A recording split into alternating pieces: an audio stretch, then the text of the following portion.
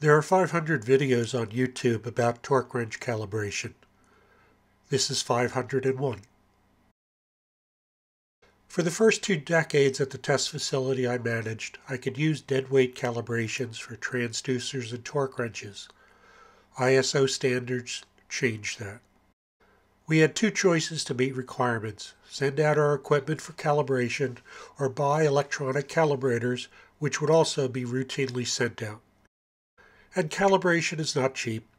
Snap-on charged us $75 per calibration, and if the unit failed and could not be adjusted, after paying the fee, we got to buy a new wrench.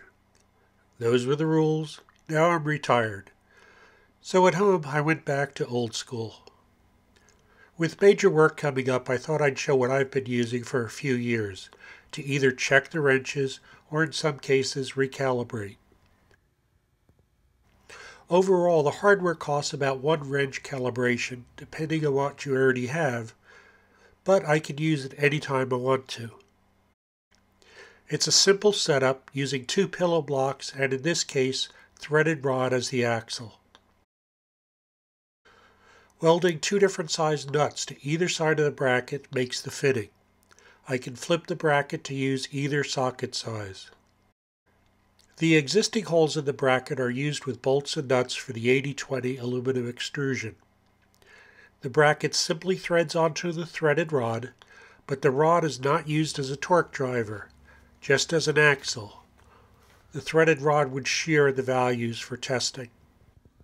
For this situation, I'm using a 40-inch length of 80-20 in a 1550 designation. And I've marked off 12, 24, and 36-inch points from the center of the axle. I have longer and shorter lengths of 80-20 depending on what my needs are. The hanging point is a 5/16 bolt that can be nutted down anywhere along the length, providing infinite possibilities. A threaded lifting eye is also used. At this case, I'm at 24 inches, and I need to check the additional weight of the arm that's going to be used for calibration.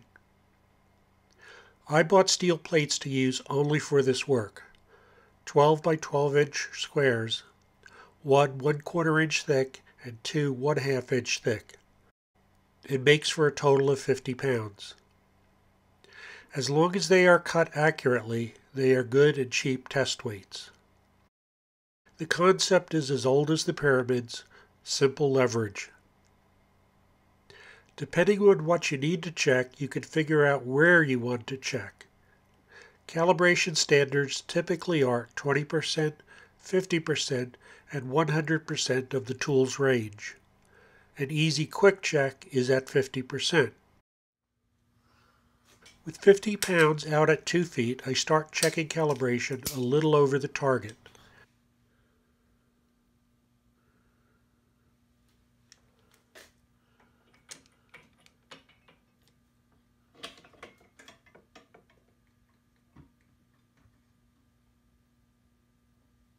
Without the telltale click, I move downrange.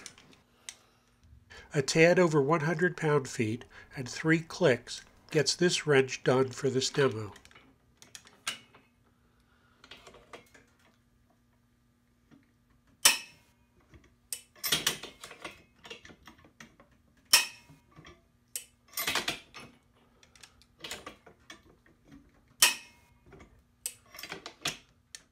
The setup also works for a bar-type torque wrench. While you can't calibrate it other than bending the indicator, you can know what the true value reads.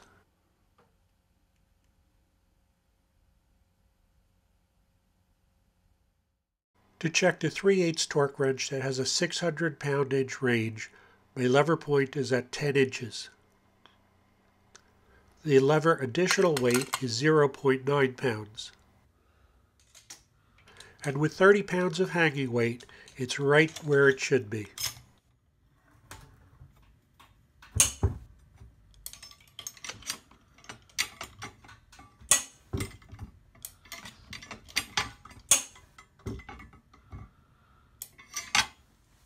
Going down to 10 pounds of weight, I can check the 1/4 inch drive wrench for 100.9 pounds.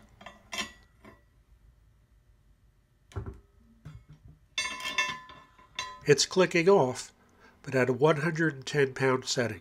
So I could just use it and compensate for the calibration error. I bought this wrench on eBay. While it has a calibration label, it doesn't mean it's calibrated. This type of torque wrench is easy to recalibrate. Back off all the tension, pop out the rubber cap,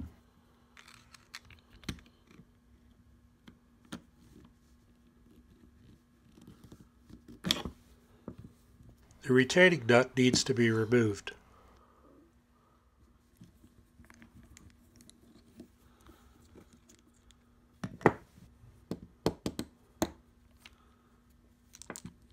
There's an index lock washer.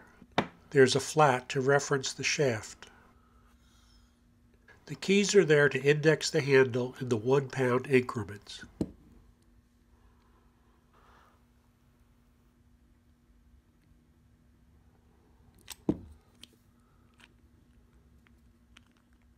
The setup is simple. Move the indicator collar higher or lower on the scale. In this case, 110 pounds should be 100 pounds. And you can fine rotate the collar for the 1 pound increments. After placing a reference mark, the nut is backed off 1 full revolution.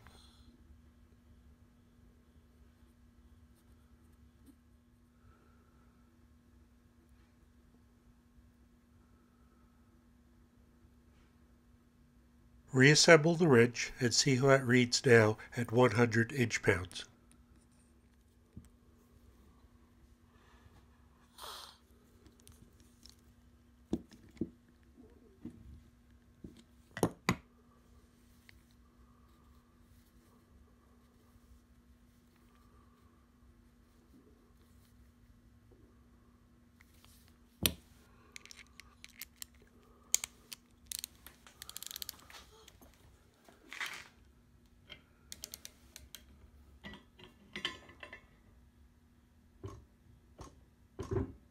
It clicks at 100, now at the original 110 pounds.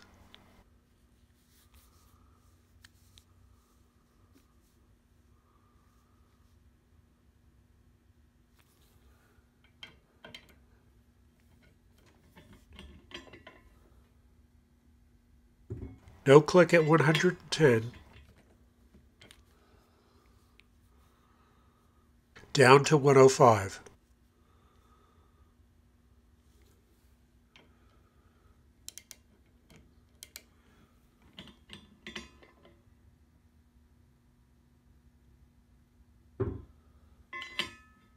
No click at 105, down to 102.5.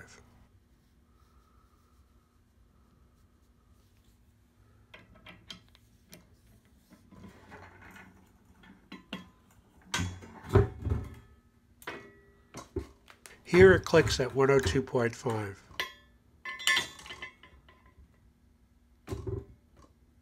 So a little bit more adjustment to get the testing value of 100.9 pounds. I won't bore you with the rest of the calibration. So here's the really big guy. A 3/4 inch torque wrench with a range from 100 to 600 pound-feet. It's a good wrench to use for ARP studs due to the length. This setup will be okay for 200 pound calibration. I've been there. But the threaded 1/2 inch rod is marginal at this point, with its minor diameter at the thread root. And calibrating at 200 pounds is the highest load I'm willing to go. But I have 3/4 inch threaded rod from the seal and bearing kit, so a new bracket will be made and $50 worth of new pillow blocks from eBay. And a heavier table.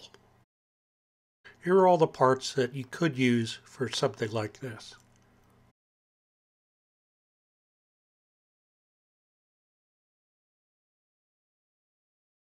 I hope someone finds this of use. It provides me with the comfort I know I'm torquing fasteners to the correct tension. Thanks for watching.